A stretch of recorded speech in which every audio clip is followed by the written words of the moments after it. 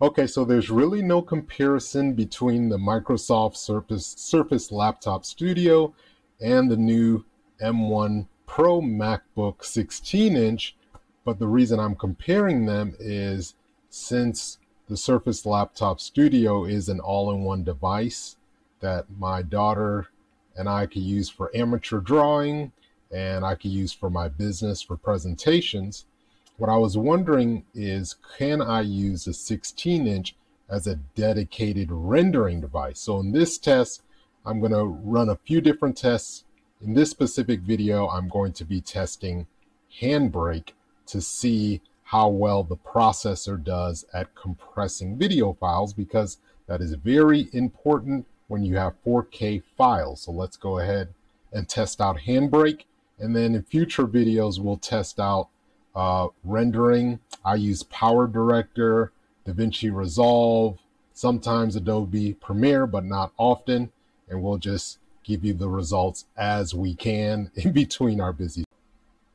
All right, now we're going to go ahead and do a Handbrake test, which is going to compress the same 4K video file. It's a 3.7 gigabyte file to a 4K web preset on both laptops. Then I'm going to do the same thing on my desktop. So let's see what happens.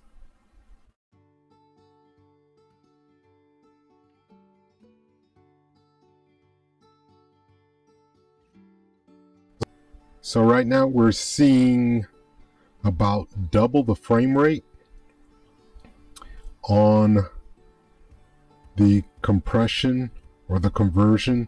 So we're seeing about 132 frames per second versus 65 frames per second. That's amazing. This is basically double the performance, but it should be because the Surface Laptop the Surface Laptop Studio is a 4-core processor, and we got 10 cores on the M1. So that's the M1 Pro, not the M1 Max. So we would probably even get more performance, but this is a $2,500 model versus a $2,100 model on the Surface Laptop Studio.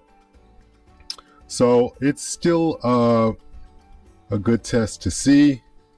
And as we can see, slowly moving up here. So it says elapsed time and time remaining. So it looks like the Surface Laptop Studio is going to finish in about 5 minutes and 35 seconds based on this.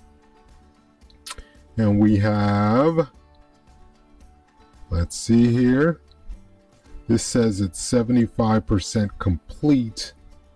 It doesn't say, it says ETA in 32 seconds. Not sure how long it's been. I think we've been going for about 2 minutes. So it looks like it's going to complete in about half the time. 16 more seconds.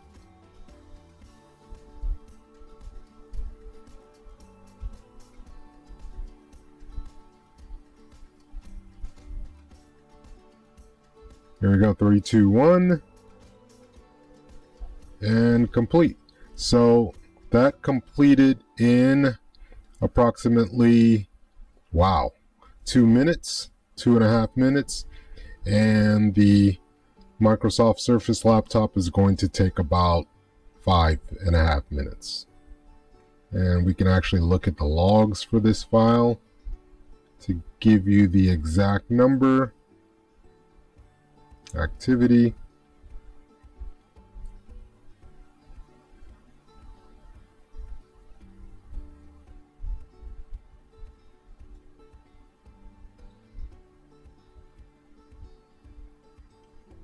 Okay, so let's see here. As you can see, it says logical processor count 10.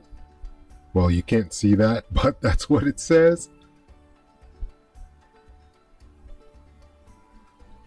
And it started at 33:28. Let's see the exact time it started.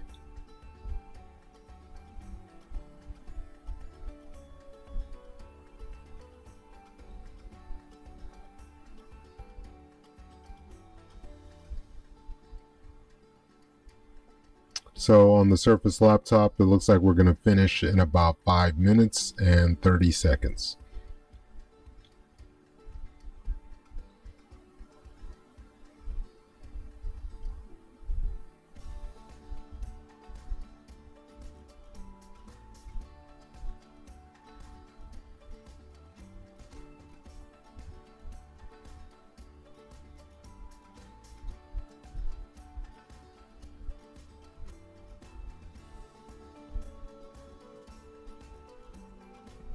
So this started at 2035, finished at 2038. So it took 3 minutes approximately.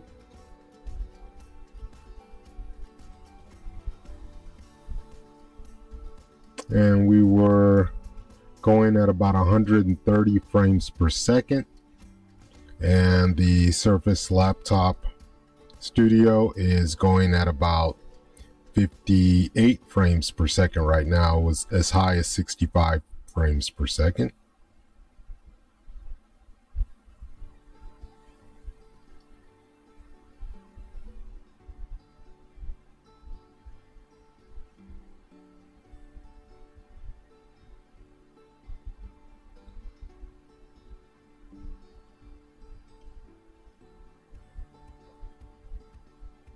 Okay, Surface Laptop Studio is almost done. We have 15 more seconds and it's at 5 minutes and 20 seconds.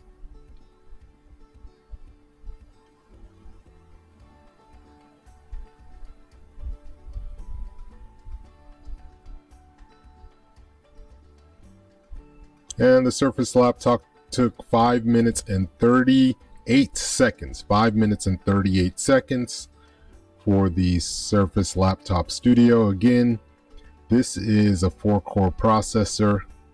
It's obviously hotter, similar frequency, but the Mac processor has more instructions per clock, so it's faster, and it has more cores. So that the Mac finished in 3 minutes, Surface finished in 5 minutes and 30 some odd seconds. So almost double the performance. Almost, what is that?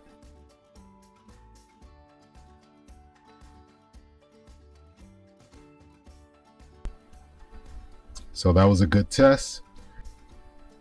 And it looks like the Alienware desktop finished the same Handbrake test in 3 minutes and 55 seconds. So the M1 16-inch M1 Pro, not the M1 Max, is beating the i7 10700 with a 2080 Super. We're going to have to bring out the big guns to see if we can find anything faster at the same price point. There are faster desktops at the same price point, but they're desktops. As far as laptops, I think we can get really close on a laptop, or we will be at least as soon as Alder Lake comes out in 3 months or so, the laptop version. But we shall see. We'll keep on testing.